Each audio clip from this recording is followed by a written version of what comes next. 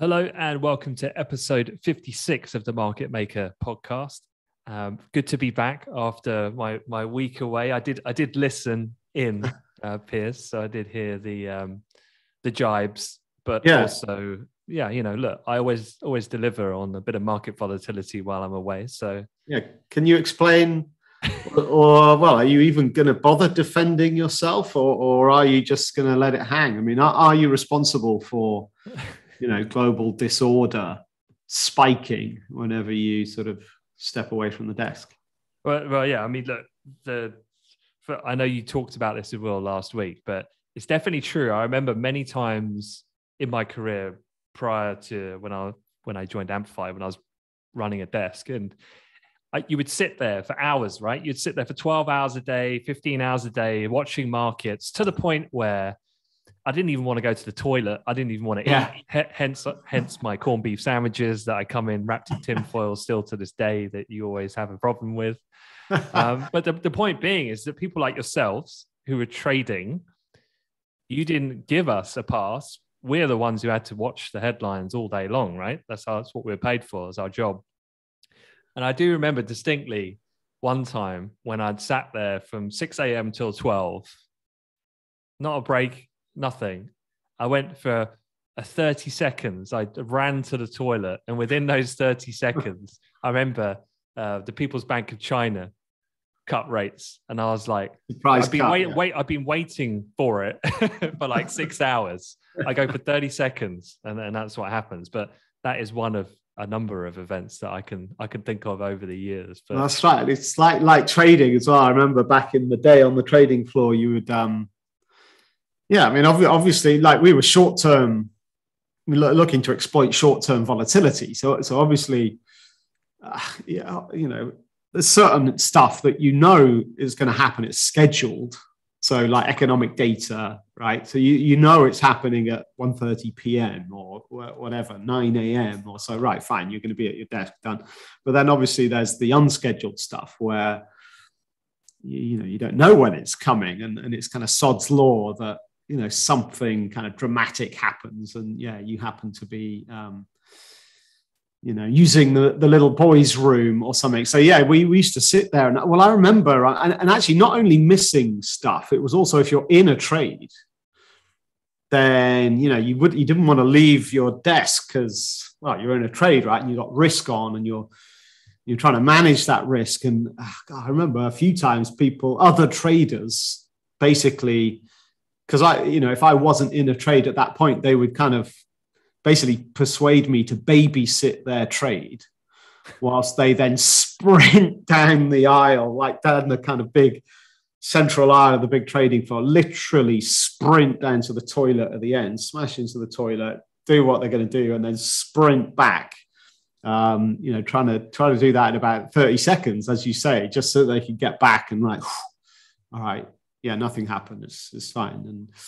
And but there's nothing worse as a trader not being at your desk when something kicks off. Yeah, I mean the most extreme story that I have was through a combination of what I thought was trying to be as good as I could at my job, mixed in with a healthy dose of fear of reprisal if I missed something. I remember one time I was on my own. The others had all gone out, and I really needed the toilet, and like the proper toilet. So I thought, we're talking number two here. Talking number twos, and so I thought, do you know what? No, when you get a dustbin, it has like the plastic bag in it, right, with the cover over the edge. Pulled over the bin. I'm in a professional office here. Pulled over a bin. Started undoing my trousers. Got my trousers halfway down my ankles, and then someone walked back in and just what the hell are you doing? Actually, I got kudos for that. It's dedication to the cause. Yeah, right? I was ready to drop one, literally, for the team to stay on the call, on the ball for you guys. That's how far it goes. Well, that's why you were the best. Well, you say I'm the best. First off, to kick this episode off, I've had a couple of people call me out for my inappropriate call on Russia. And I hold my hands up. I got it wrong. Definitely got it wrong. I definitely did not think that Putin would do what he's done. Definitely not to the level of aggression. I don't think I'm the only one who thought that, but certainly for sure, I got it wrong. So hands up to that first. Secondly, before we go into the nuts and bolts of what we're going to cover in this conversation, we're going to talk about Russia. There's various different parts of this to update you on, which I want to go through and obviously get your opinion, Piers. Then we're going to talk about commodities surging across the board, everything at the moment, whether it's softs, oil, energy, everything is moving higher right now. And I want to get your kind of view about what does this mean going further forward for not just Fed policy, but risks of recession, stagflation, those types of things. And then we're going to finish off. There's been a ruling in America about TikTok. And so not all Russia. I know it's hard to find any other stories to talk about at the moment. We'll also talk about that at the end as well. But last thing was I did release the latest career insight conversation on the previous podcast on Wednesday of this week. And I chatted to a guy called Bilal Hafiz. If you've never heard of him, he's only the former global head of research at Nomura and Deutsche Bank and was an advisor to the CEO of Deutsche Bank for 20 years. So yeah, he's super experienced and super humble and super honest. And he gives a really great insight as to working in the investment bank because he actually started in IBD and then he switched into global markets and research. So yeah, he gives a really good take. He talks about some general advice, tips, things like that. So if you're a student looking to get into finance, 100% recommend go back, check that out. But yeah, let's kick it off and let's talk Russia. So I'm conscious of the fact that I've got the newsfeed up beside me here at the moment while we're talking, just to keep a half an eye on it because it's moving that fast in terms of the headlines. Because you pinged me a message earlier saying Iran nuclear deal. And I was like, no, you must have been to the toilet because you just missed the headlines. The source has just come out and said, no, that's not the case. So this is the nature of the day trading environment right now. Also, we've just had a report, again, very hard to pick through the noise here, but there was apparently a phone call, according to AFP, the French news agency, that Putin is aiming to seize the whole of Ukraine. That was according to a conversation on a telephone call with French President Macron just a few hours ago. But this comes in the context of Russia. They're claiming to have captured the port city of Kherson in the southern part of Ukraine. So at the moment, they're making good headway there, but geographically would kind of make sense from the sense of coming out for Crimea and that southern region where they're kind of well equipped militarily. In the north, though, there does seem to be a degree of perhaps miscalculation on the Russian side over the resistance from Kiev in the capital.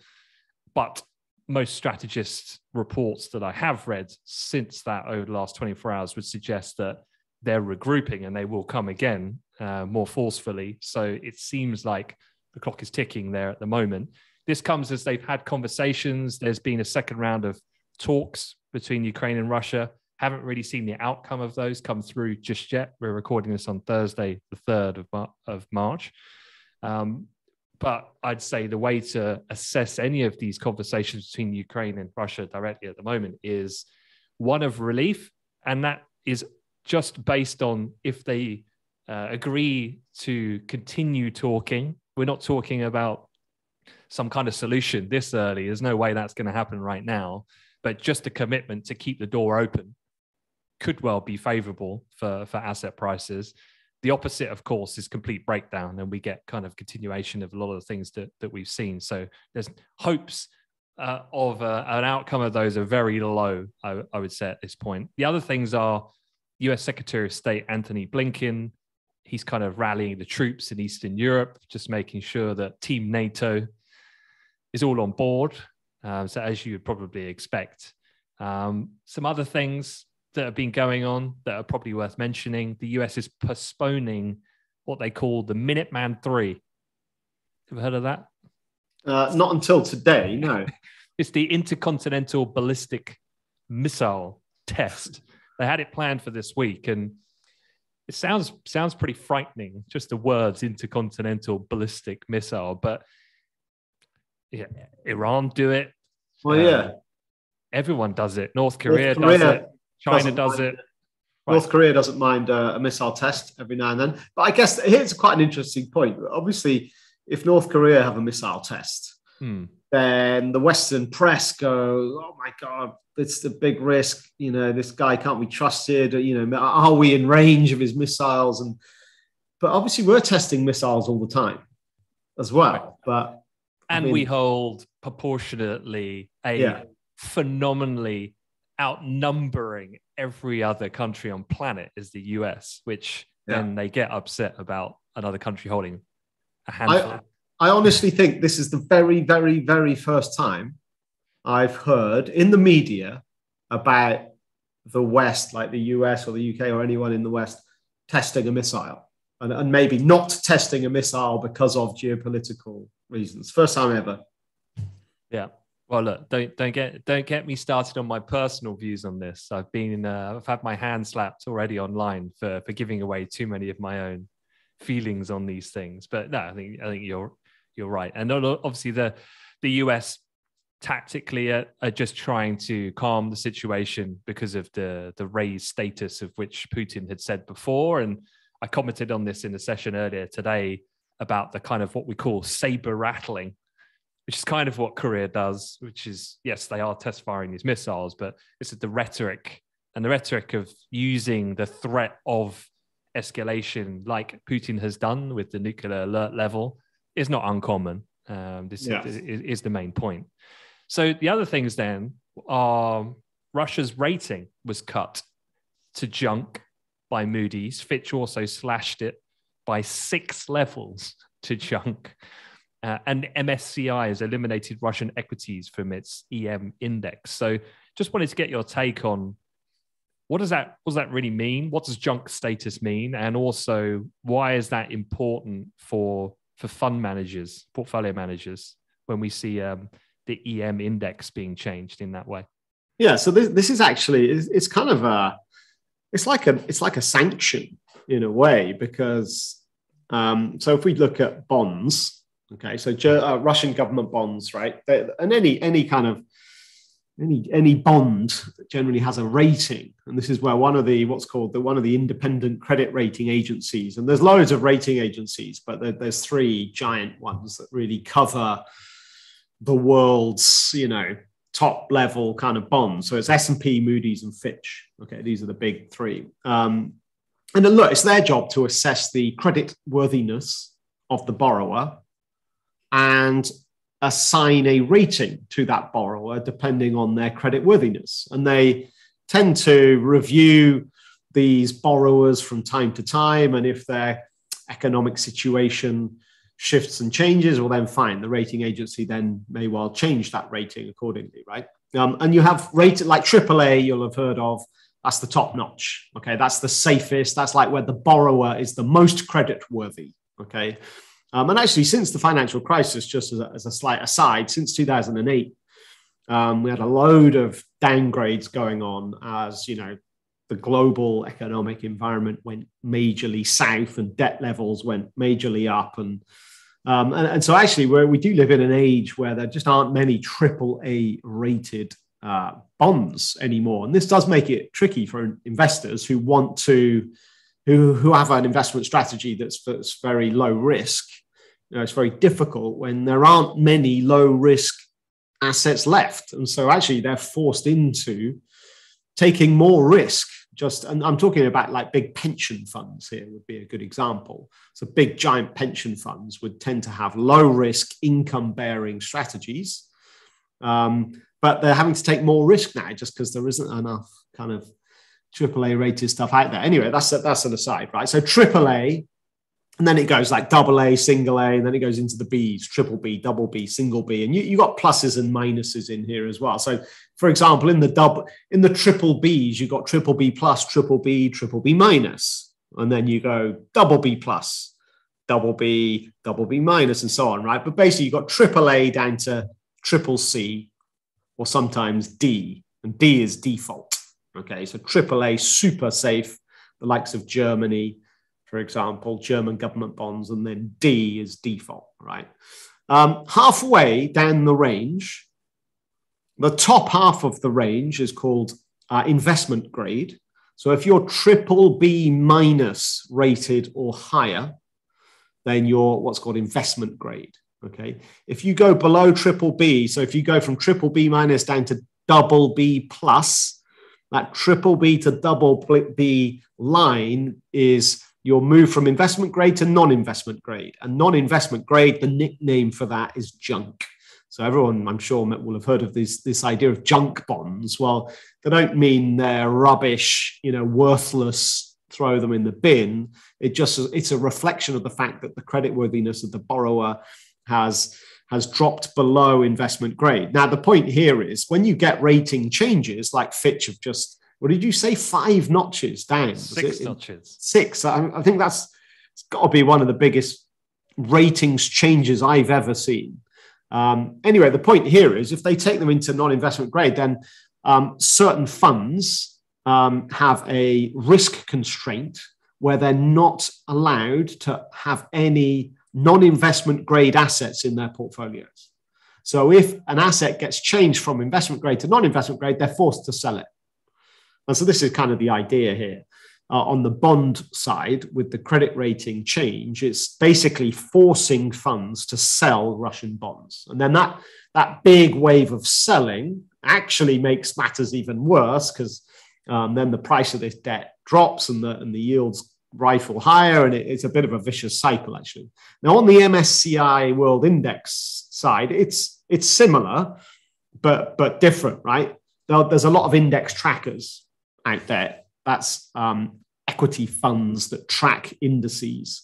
And so their job is to track that index as closely as they can. And the way they do that is that in their ETF, they'll have all of the shares that are in the index that they're tracking. But if the index decides, right, we're going to take some of these shares out, well, then these ETFs have to sell those shares. So if you take out Russian equities from the MSCI index, then it forces certain ETFs to sell those shares. And again, that drives the price down, exacerbating the problem. So it's like a sanction. It's like a clever kind of financial market sanction, if you like. Yeah, to give that a real world overlay, I was just pulling up an article I was reading last night where US asset managers like Capital Group, BlackRock, Vanguard disclosed large exposures when their last filings. So going back to that last time that was, which was the period starting Sep 21 through to Feb 25th of this year. It's not that long ago. They total over 60 billion US of Russian. dollars. $60 billion when considering the top 100 open-end funds and exchange-traded funds worldwide in terms of estimated US dollar exposure to Russian securities. Right. Yeah. So big names here on that list. The top 10 funds, Invesco, Developing Fund, Market Fund, 3.6 billion in equities. PIMCO Income Fund, same size. Vanguard, same size. Another PIMCO one's on there. Goldman's GQC Partner International. They have another fund, 1.72 billion in equities. Where's BlackRock? Where's BlackRock on that list then? So BlackRock, 264 million, but around 5 billion when including their iShares ETFs in equity and fixed income. Right. Okay, I was going to say, because BlackRock are the biggest like assets under management. They're kind of up to almost like 10 trillion or something crazy. And so I was surprised when you weren't saying BlackRock there, and certainly their kind of iShares and their ETFs, they're kind of giants. Maybe BlackRock have got a deal with Reuters and just tuck it in there. It's public information, but don't shout about it. But yeah, in terms of Sberbank, the country's number 2 bank, they got cut off from SWIFT. And I know in the last podcast episode, that was what you and Will were talking about, as in the next level of major escalation would have been SWIFT. And I think it was Saturday that they did that. Yeah. So they've been hit by the full blocking of sanctions from the US. And bit of context there. So VTB and Sberbank, the 2 big ones, the state controls 92% of VTB and 50% of Sberbank. and Sberbank were down in terms of London traded Russian companies. They're all down about nearly basically 100%. Yeah. They've all died almost. Sberbank's down 99%. Gazprom's down 98% for the numbers. So yeah, so it'd be interesting to see how some of these funds fare. They've had a pretty rough time, really, in many different ways, trying to call the shots over the whole COVID situation. Then with the switch of the Fed, catching people a little off guard as well, the positioning with the yield movement we were talking about a few months ago. Now you've got this Russian situation. It's been a tough one. It's been a tough one. I mean, I guess like in any, super volatile period, it's really hard, but I mean, there's huge opportunity out there if you can kind of just get it right. And it's timing it, isn't it? It's timing it right. That's the key. It's all in the timing. But obviously, whilst there's huge opportunity, of course, there's massive pain being reaped out across the asset space. Because if you're on the wrong side of these and you're not dealing with that, then it can get pretty ugly. And actually, I guess a lot of listeners, I imagine have been, let's say, crypto is obviously a very popular asset class. And, that it's been a huge kind of volatile period and a huge period of downside for a lot of these coins. And it's just tough. It's tough to deal with it. Got to have diamond hands, Piers. This is it. Yep. Hodl. Glenn Hodl. Hold. Everything will be okay. Is the Wall Street? Yeah, I was talking. I was actually at showing your age now. I was running an event at a university yesterday, actually, and talking to a guy who's a crypto trader, and I was saying, how's it been over the last couple of months? Because obviously there's been some serious downside. And he goes, oh yeah, well, yeah, it's fine. It's actually almost fully rebounded now. And I said, what? Sorry? What? I'm not quite sure what charts you're looking at. But he said, oh, well, it's nearly rebounded. And I said, all right, let's have a look at a chart then. I pulled up the chart and it's like, I don't know, it's bounced in the last couple of days. I don't know, maybe 10, 15% of the full sell-off. Yeah. And in his mind, because it's so interesting, the psychology behind that. He now thinks, right, it's all gone back to the highs almost. So, well, look, let me add a bit of flavor to that. So we peaked in Bitcoin. I'm looking at futures just because I have futures charts up all the time. So forgive me for anyone who's looking at the actual price of Bitcoin. I'm looking at futures. So we peaked 10th of November. We were trading up at 69, just short of 70,000. We hit the low in the end of January of this year. It was down 52% from that high. The rally that your man's talking about is from basically the last week. We're up about 30%. Yeah, off the low. Yeah. The low. Correct. Yeah. So we've recouped. I mean, if you look at it, we've recouped about just over a quarter of the move on the sell-off from what we had. Basically, if you want to put it in monetary terms, it's sold off $32,000. The price dropped by $32,000. Yeah. And it's bounced by 8 or 9,000. So we dropped 32. It's bounced about 8 or 9. Well, look, let's not make it any worse for this chap because Bitcoin's already down another $1,500 as we speak. So yeah. Well, there's a really important, like anything around like that 45,000 handles, really key for technical resistance on Bitcoin.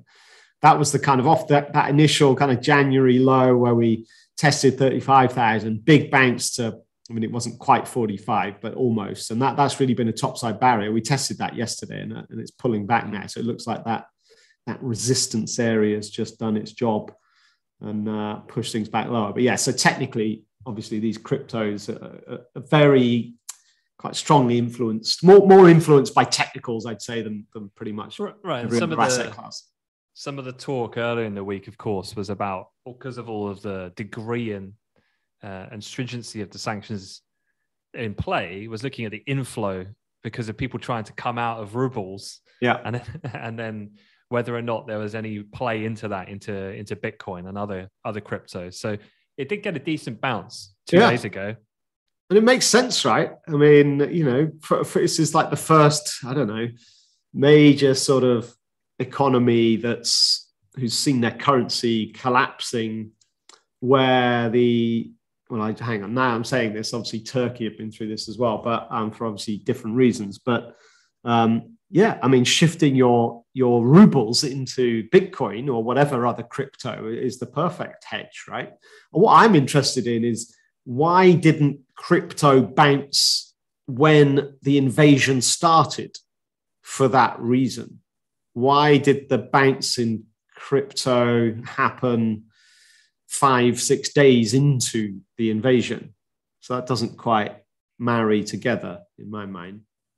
The other thing as well is that the French, I think, were talking 2 days ago, and they were saying that they basically, in particular, cryptocurrencies and crypto assets, it should not be used to circumvent the financial sanctions decided upon by the 27 EU countries. I thought Bitcoin's not supposed to be subject to this sort of thing. Well, that's a bit of a soundbite. It sounds like Macron doesn't quite understand. Well, it wasn't Macron. It wasn't Macron. It was someone else. Yeah, it was one of his teammates.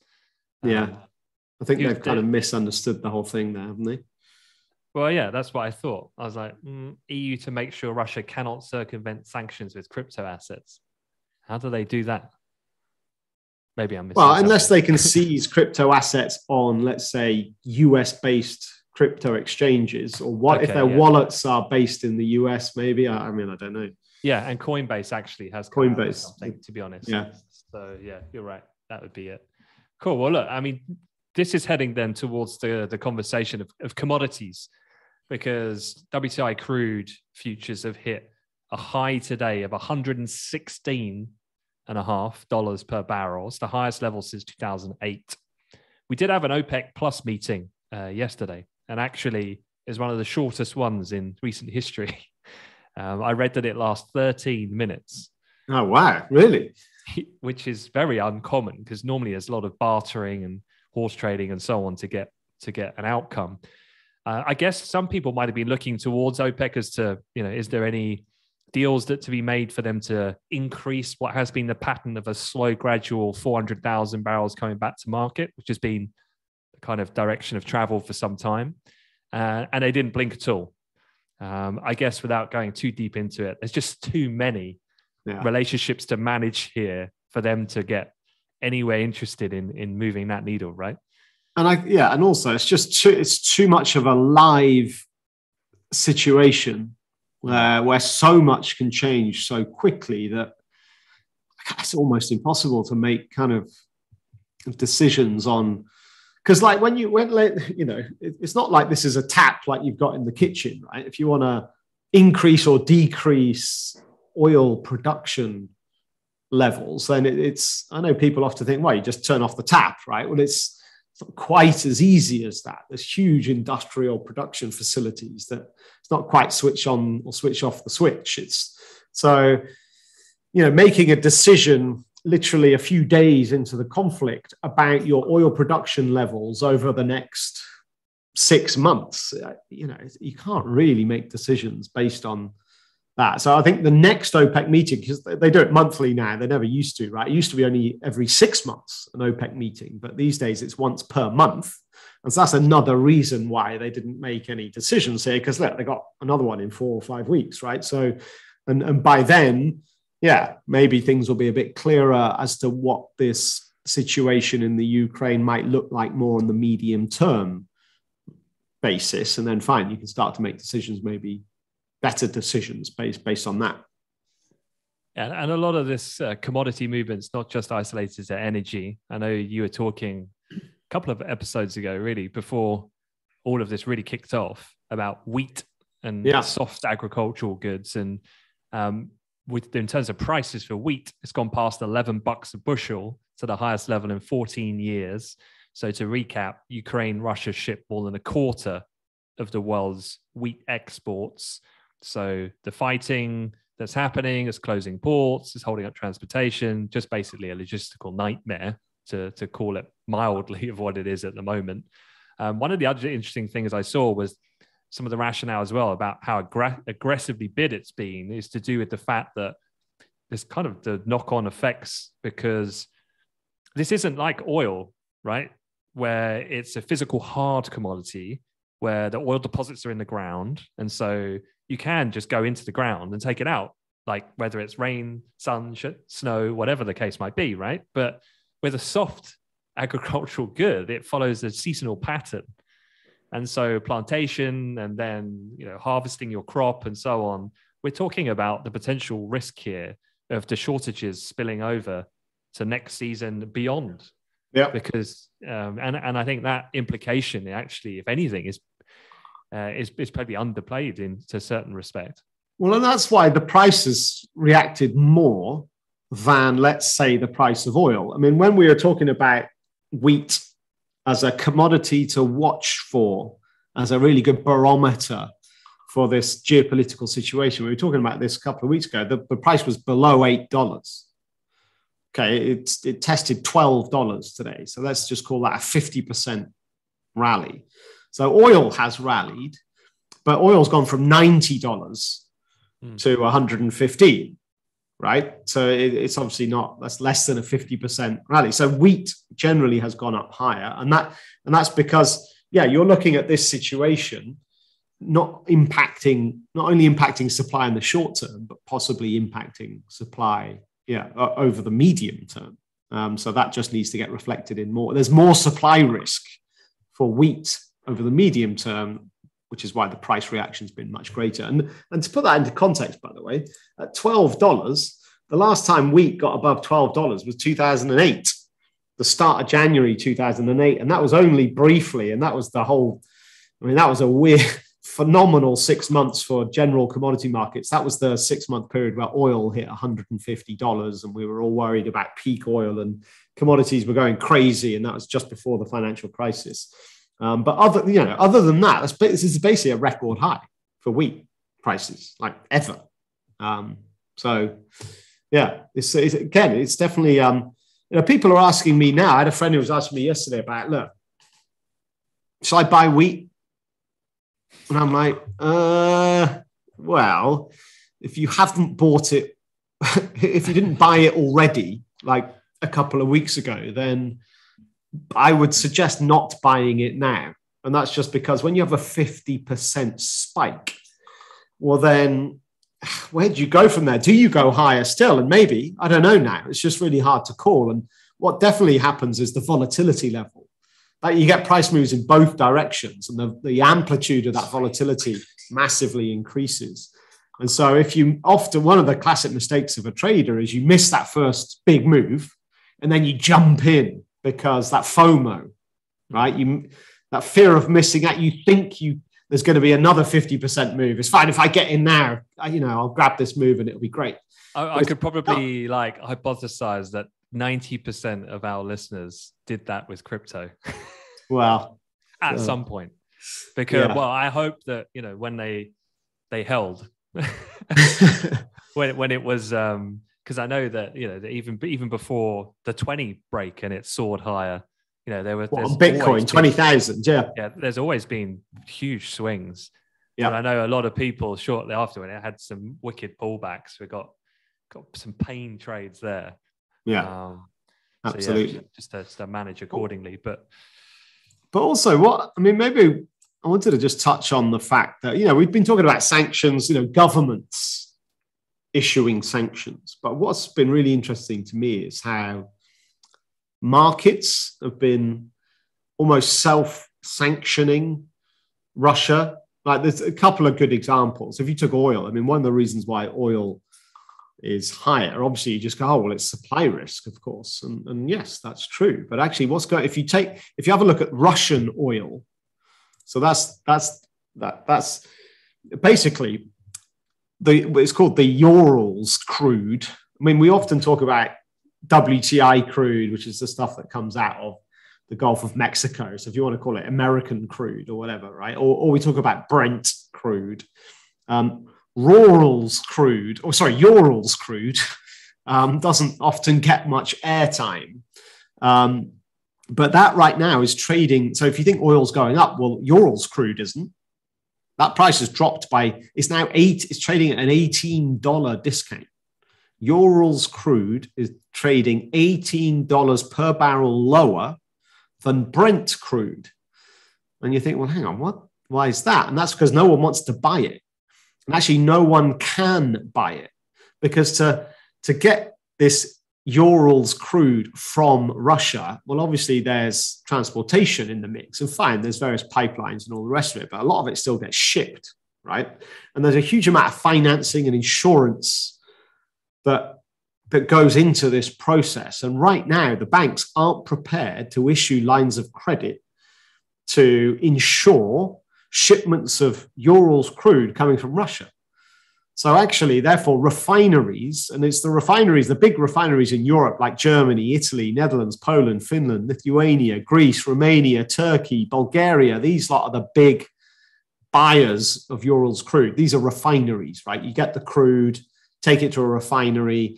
The refinery process then kind of cracks it out into its then component parts, which are then usable, like petrol or gasoline or whatever, and paraffin and jet fuel and all this kind of these are all subcomponents of crude oil, right? So the big refineries are buying Russian oil, but they're not anymore. So this stuff, they just can't sell it. And so I know who's going to buy it. Go on. Abramovich. Now he's got a bit of cash coming into the bank, apparently.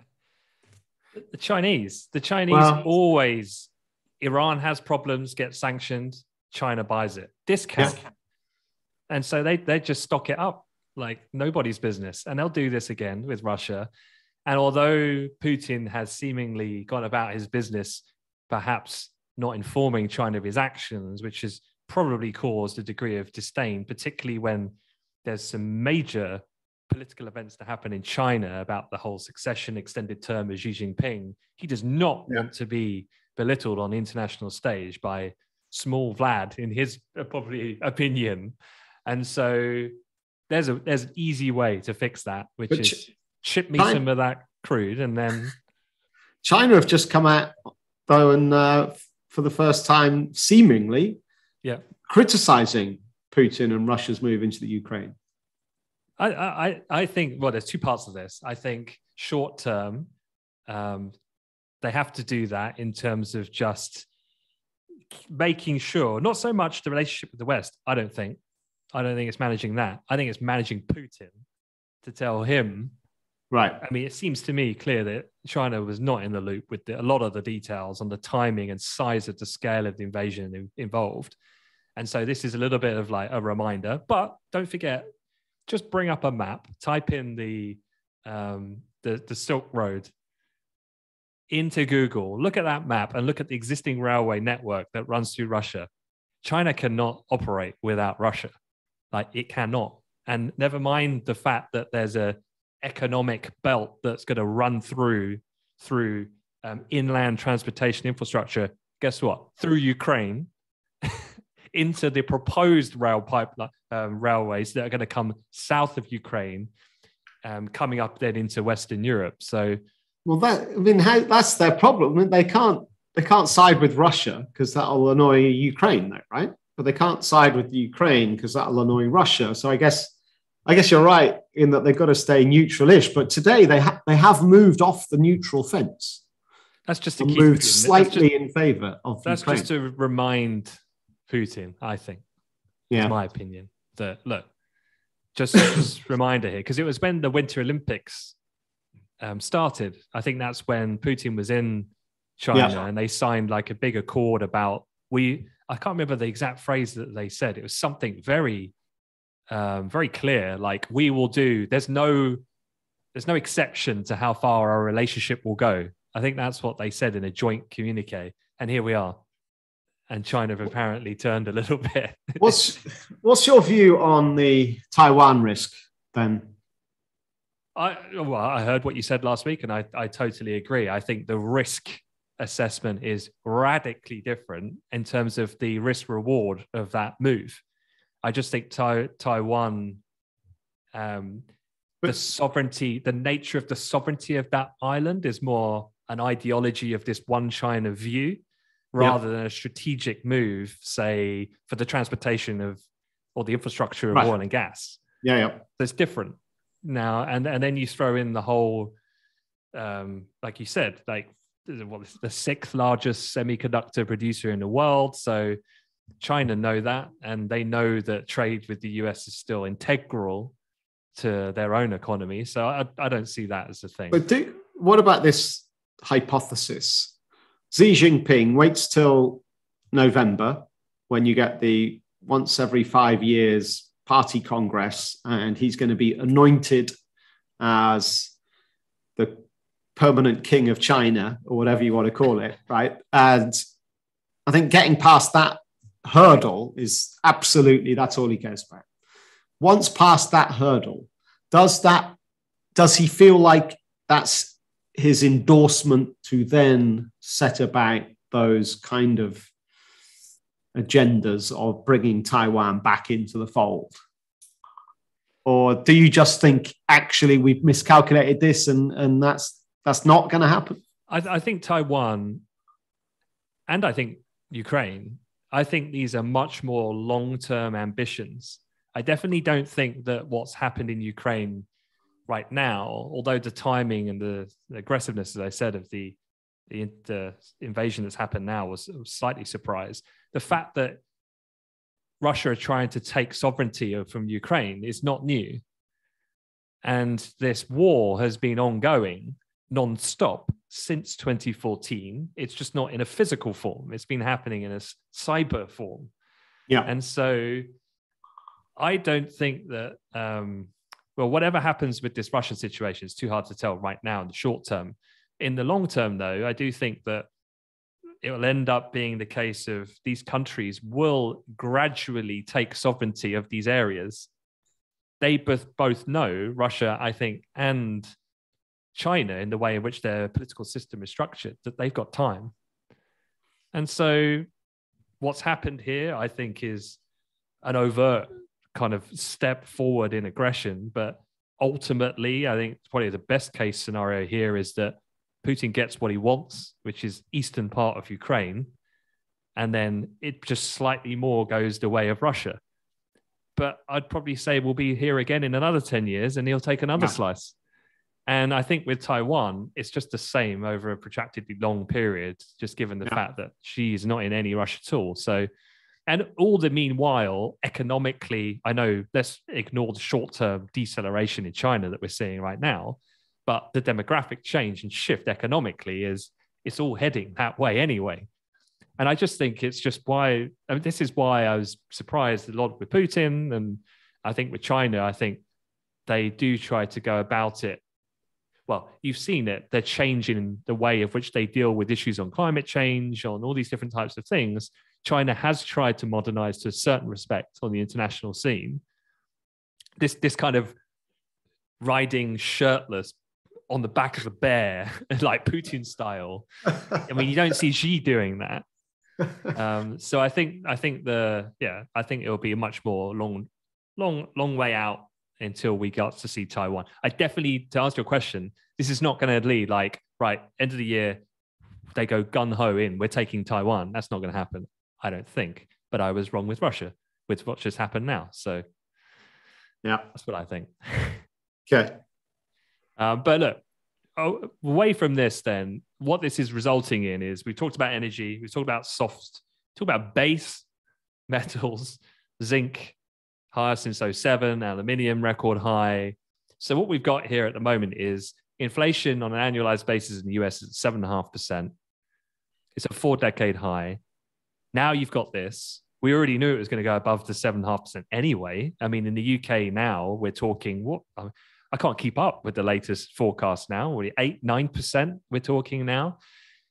So what does this mean going further forward? Because does this start to tilt us into dangerous territory now as far as what happens beyond what we can see, which is then they start hiking rates aggressively. to tackle inflation, what does this mean for the probability of recession risk going forward?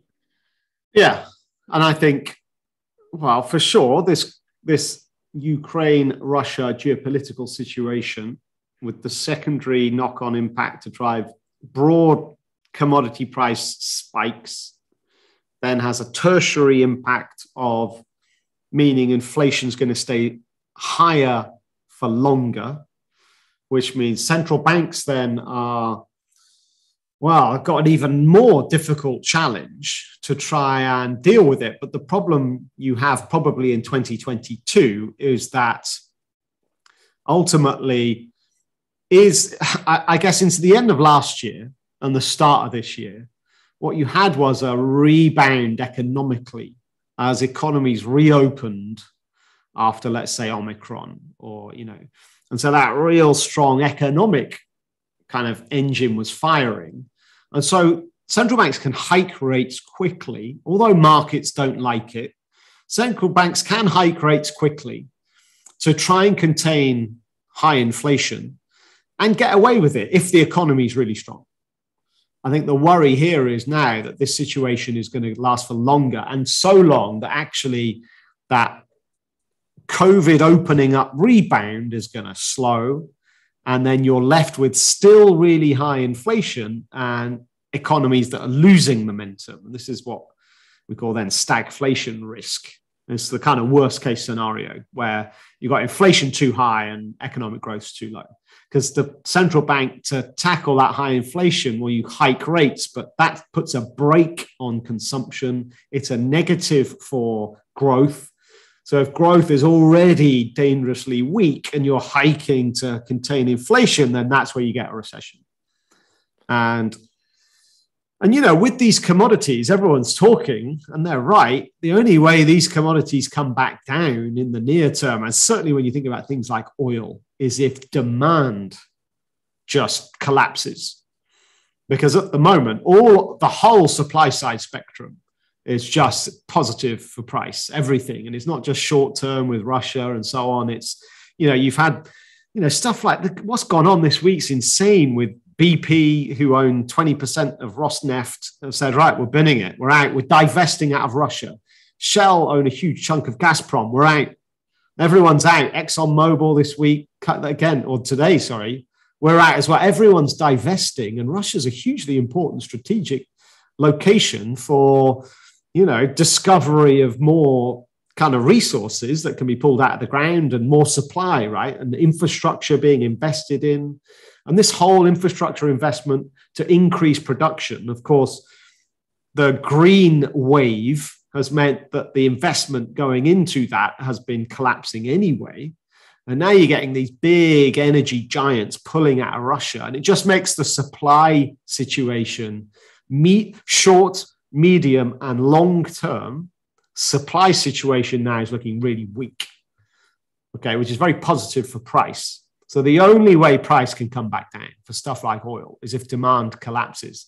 That'll only happen if this whole scenario drives a really sharp global recession. And I think at the moment that won't happen. You won't get a sharp global recession. I think you might get a milder inflation-driven, higher rates recession. So mild recession, which will maybe obviously dent demand, but not to the point where oil's going to go back to, I don't know, $60, $70. I honestly think that will we ever see oil? Here's a statement. Will we ever see oil trade back below $90 ever again? Cool. I'm not sure we will. I've got my title for the podcast episode now. Thank you. I'm genuinely, I'm not sure we will. Okay. Well, look, on the demand side, that's not going to help either. The Wall Street Journal were reporting last night that China is considering dropping its zero tolerance to COVID policy. Oh, right. I missed that. Is that right? So Beijing is unlikely to do this until next spring, but apparently the report was suggesting they're going they're going to experiment with measures in certain cities. It's insane. So last night, travel, leisure, all the Macau-related gaming stocks, they all soared near double-digit % last night, right? In China. So, yeah, that could be a. But hang on, this isn't going to start for another 12 months, right? We're talking China here, Piers. Come on, it's just crazy. It's crazy policy. My friend's currently in the Hong Kong hotel for the uninfected. Yeah, it's bad. That's actually what it's called. Right, yeah, the hotel for the uninfected. And you've got to be there for 3 weeks as you enter into the country. 3 weeks quarantining on entry, even if you don't have it. Yeah, I mean, yeah. I was supposed to go to see my my granddad actually later this year. He turns 100. Oh wow! But I don't think we're going to be able to go, to be honest. Not at this rate. So yeah, we'll see. The golden peach, they call it in China. What, turning 100? Yeah, I have to give him basically a gold peach. Is that right? Yeah, it's in like a little glass box, pair of peaches. I like it. Here, all you get here is you get a letter from the Queen, right? Right, which is apparently a nice touch, but it's not gold. No. Yeah, and gold's pretty pricey right now. So absolutely. So the other thing then here is that we had the semi-annual testimony, and in any other normal time, this would be the major talking point that you and I would be discussing right now. This is kind of like the platform where Powell sets out the stall of policy and latest monetary policy thinking.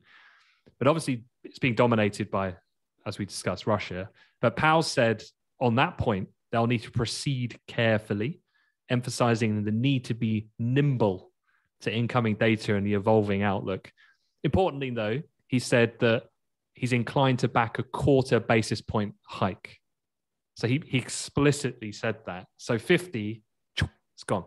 Yeah. And the other second important point he said was, before you get too hasty flipping in the other direction, thinking, oh, okay, let's just price all the hikes off because of what's happening. He did say we are open to a series of rate hikes. And the market pricing, last time I checked a few hours ago, is 5. We've priced in for 5 now. I think we got as much as 7 before, which is the full sweep of the year of 22, but it's come back a little bit. Any thoughts on Powell on those numbers? Yeah, I mean, I think the Fed have to hike, and it's got to be the start of a cycle. And for me, it's just the speed of the hiking cycle. That's the only variable. I don't, unless there's a big recession, which there might be, in which case, fine, they might have to revise things. But right now, for 2022, it is the speed of the hiking cycle that's the only variable. And I mean, look, I was never, ever anywhere near the 7 rate hikes prediction. I thought that was insane. Even though the likes of Goldman's and I think JP Morgan were kind of, and the whole market was kind of got a bit carried away in pricing in 7. And I think Powell's used that. He almost had 50 in the bank, right? He had a 50 hike. He had a March 50 hike in the bank, right? What I mean by that is markets had already priced it in. So markets wouldn't have freaked out any more than they'd already had done if he'd have hiked 50. So it's actually quite a nice luxury to go, well, actually, you know what? We're going to hike by less. So the whole mindset from a market's point of view is then, all right, great. It's less rate hikes than we thought. So it's a positive, but they're still hiking. And look, they need to, because, this inflation thing's out of hand. So whether it's 5, I don't know. I'm still a 4. I'm a 4 hike man once a quarter. Okay. Well, look, let's end it there for Russia. Let's just do our final part where, just to change it up, we thought we'd have a quick chat about TikTok, because I know probably the majority of people listening are on and use TikTok on a daily basis, it would seem, because I'm going to run through a few stats here before we talk about why we're talking TikTok. So here's TikTok by the numbers. Active users, 1 billion. That's 1 billion monthly active users.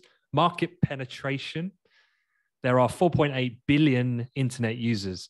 20.83% use ByteDance's video sharing services. TikTok has now surpassed Twitter, Telegram, Reddit, Pinterest, Snapchat in monthly users. TikTok is the most engaging social media app. The average session length is 10 minutes, nearly 11 minutes. That blows my mind because I remember when Facebook was first monetizing its platform, which wasn't that long ago, a couple of years, right? When they IPO'd, then it was like, oh, how are they going to monetize these users? And it was like... Well, more than a couple of years. Hang on. It's like 2014, 2015, Facebook IPO. Okay, perhaps I'm showing my age. Felt like a few years ago. But the point being there is that I remember the conversations are pivoting around like 2 minutes.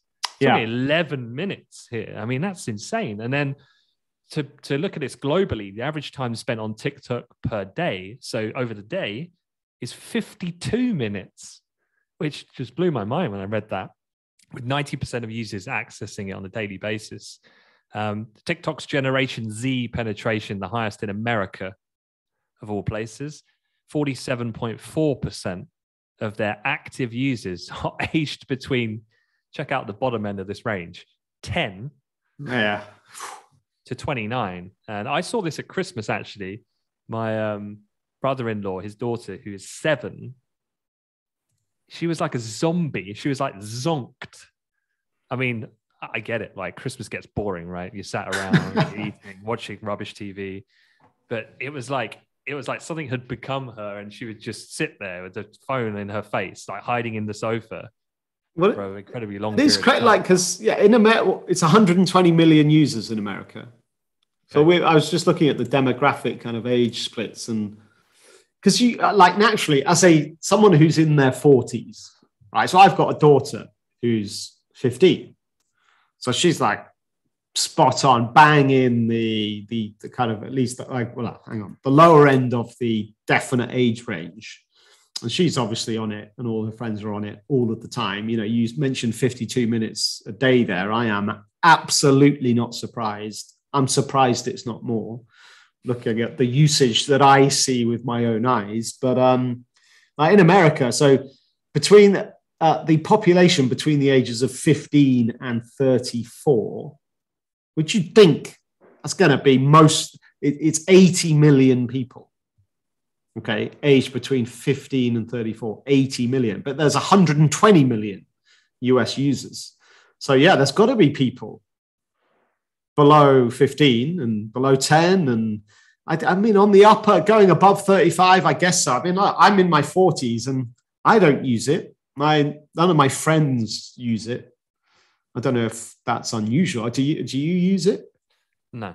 You're basically in your 40s now, right? Almost. No, none of my friends use it. Yeah. So we're in our late 30s. Yeah. So look, that's a lot of usage going on in America.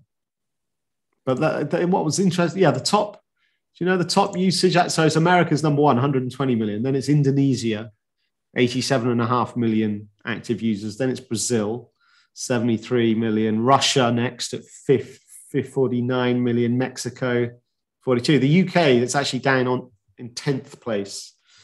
Obviously, our population's not as big as the likes of the US's and the Indonesians and the Brazils, but 10th place, 20 million users here in the UK. Yeah, and so the reason why we're talking about TikTok in such a way is that 8 states, including California, Massachusetts, and the US, announced midweek that they've launched a bipartisan nationwide probe of TikTok, focusing on whether the app causes any physical and mental harm to young people. And that will probably resonate because of the fact that it was a similar thing that they were going after with Facebook and Instagram. This was just prior to the pivot to a meta platform that we had at the time, amongst a whole bunch of other stuff that Facebook were facing at the time. So, yeah, I mean, it's been banned in India. That was a huge market for them. I guess a lot of this is coming out of data privacy concerns, the idea that this is a Chinese-owned app. Yeah, I mean, in India, that's true. India was the biggest, you're right, but they banned it because of data privacy concerns. Other countries have banned it for other reasons. Like Pakistan have banned it for immoral and indecent content for example. But yeah, I mean, look, we've had some, certainly the data privacy and the Chinese situation in the US has been aired. But I think this seems to be different. This seems to be very squarely about mental health. And I know firsthand, again, as a parent of a child who uses TikTok, and look, I don't want to just pigeonhole TikTok here, just the general social media, Snapchat. Basically, my daughter uses TikTok and Snapchat. Not so much Instagram, but definitely not Facebook. But these kind of this online world, right? It's like the pre-meta sort of online world. It carries great benefits. Don't get me wrong in terms of connectivity, but also I think carries huge challenges for particularly young people, and I see it firsthand. I think what this is from the US point of view, personally, I think this move, these noises about flagging the mental health situation, I think is squarely aimed at parents in the US ahead of the midterms. And I think this is Biden trying to play a card here to up his ratings and win a few votes by saying, look, we're aware of the mental health issues. We know you're aware of them. We know you're concerned about them, and we're on it. We're going to do something about it. And I think this is a political maneuver to try and engineer a bit more support amongst the parent demographic in America. Now, is it going to actually go anywhere? Does it mean anything for usage of TikTok in America? Definitely not in the short term. Absolutely not. Medium term, probably not. We're probably, America's been going after the Facebooks of this world for years, right, in terms of regulatory risk and threats, and obviously nothing yet has happened. And so I think this falls into that category. Yeah, and with the kind of other angle that complements that, I think, in a way, of the optics from Biden's administration's point of view, is kind of talking about the just the nature of just trying to think how to put it. It's like with inflation going higher at the moment, people are going to get poorer because wages are not going to keep pace. And so all this meantime, we've seen large corporations get larger and larger and larger. And so you just want to appear to be siding with the average Joe, to be doing what you can to go out of your way, protect their children, as you said, but also to have a fair playing field that's not being penalized by big corporate America. Nothing will change. Like you said, it's just strategy to position yourself accordingly to pick up a certain pocket of what might register with one of the many different variables that voters look at when they're making their decision. So, yeah, I think that's an interesting take, and I'd say I would agree with you. Biden needs it. All right. Well, look, we'll wrap it up there. As I said, go back and feel free to check out some of the career insights that we've put out the last couple of weeks. There's 3, actually. We've done one with a portfolio manager, gives a really good insight into that as a role, because I know that's one where I guess there's a bit of mystique around that. It's kind of like, how do you actually become a PM? Because a lot of people think that sounds pretty cool, like managing billions of dollars, but how do you actually get to that point? What are the stresses when you're there? What are the skills needed for it? There's one on that. There's one from a former trainee of ours, Ayman Rahman, from 11 years ago, who now runs one of the biggest players in the energy market based here in London. And he did a session with me, which was really great, gave 5 top tips that he'd give to any finance student about what helped him at least have success for himself. And then the last one I mentioned with Bill House. So yeah, go and check those out if you're a student listening. Otherwise, that's it for this week. Good to be back. Thanks for the hour, Piers, as ever. Can you not go away from the desk ever again? Or some people might say, can you go on holiday again? Depends what you want the market to do, basically. I'm going to check that passport for any kind of that Ukraine or Russia stamps. Cool. All right. Thanks, Piers. And thanks, everyone, for listening. I'll see you next week. Have a good weekend.